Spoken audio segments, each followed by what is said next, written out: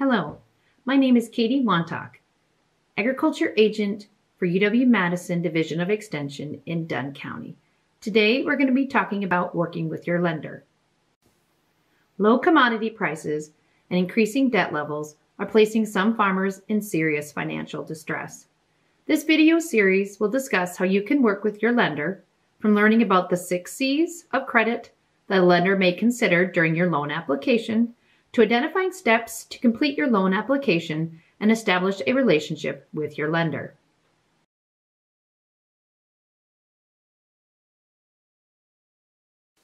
The lender will conduct various searches when underwriting your loan. They will complete a review of your personal credit history and your business history if applicable. The lender will also review any liens that are placed on your property. A lien is a legal claim or a right against a property, allowing a person or organization to take the property or legal action to satisfy debts and obligations that are unpaid. Liens are often part of the public record, informing potential creditors and others about existing debts. The Uniform Commercial Code section at the Department of Financial Institutions examines and files documents, including statements of business, indebtedness, consignments, terminations, and financing statements, and maintains the statewide Uniform Commercial Code lien system. Lenders may access the public records of the Wisconsin Circuit Courts to review court record summaries of all public records under Wisconsin Open Records Law, though the official judgment and lien docket is located in the office of the Clerk of Circuit Court for each county. Lenders may also contact the local county treasurer's office to inquire if property taxes on real estate have been paid, and inquire with the County Register of Deeds office if there are any outstanding liens on the property. Balance sheet or net worth statement is a snapshot of the farm's financial position at a specific point in time, listing assets, liabilities, and net worth as of a certain date. The owner's equity or net worth of your business is determined by assets equaling liabilities plus net worth, or assets minus liabilities equaling net worth. There's no fixed amount or percentage that you must have invested before you are eligible for a loan. However, owner's equity is a cushion for adversity. Some balance sheets use only one valuation method. The accounting world typically uses only the cost value method. Other balance sheets use only the market value method. By having both methods, it is possible to calculate a good estimate of the deferred tax liabilities, and it gives further meaning to your net worth. The cost value is the original cost, plus improvements, minus depreciation that has been taken over time. The market value is a value that you could reasonably sell the assets for on the date of the balance sheet. Current assets have only one value, which is market value.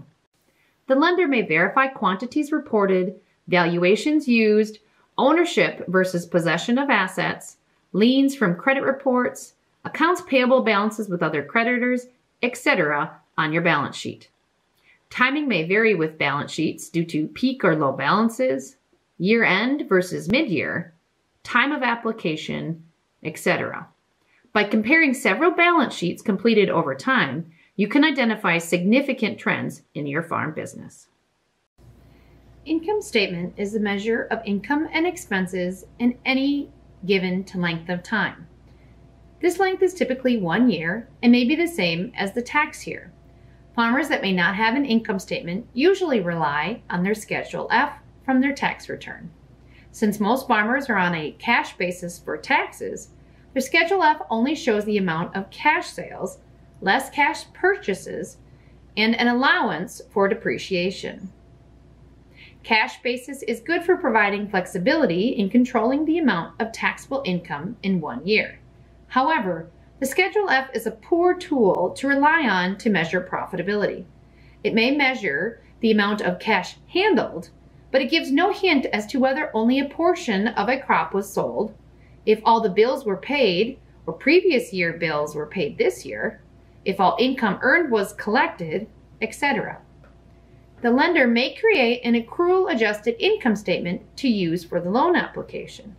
The accrual adjusted income statement combines the cash basis farm records with inventories from the beginning and ending corresponding balance sheets, to give a true measure of profitability. The beginning and ending balance sheets list the inventories of assets and liabilities. The increases or decreases between these balance sheets will be calculated.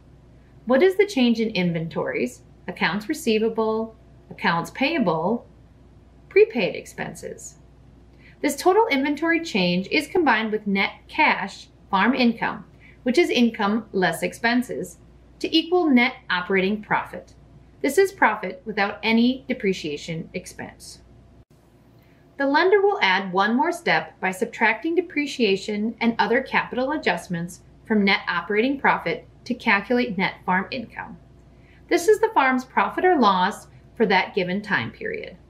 Net farm income is what is needed to provide for family living withdrawals, income tax obligations, and principal payments of term debts.